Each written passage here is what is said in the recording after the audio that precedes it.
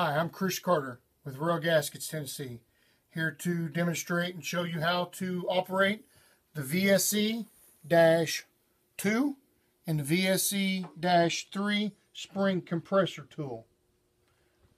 The VSC-2 spring compressor tool is a longer.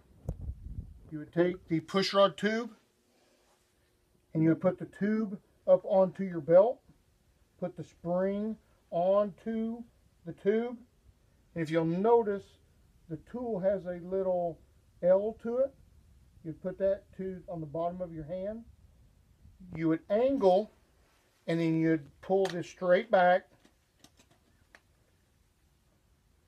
and that's what it would look like. The VSC-3 spring compressor tool would operate the exact same way. And then when you would go to your engine, you would put this over to the engine and you would pull down onto this and it releases the spring, which it would be onto the engine. And that is how you operate and use the VSC-2 and the VSC-3 spring compressor tool.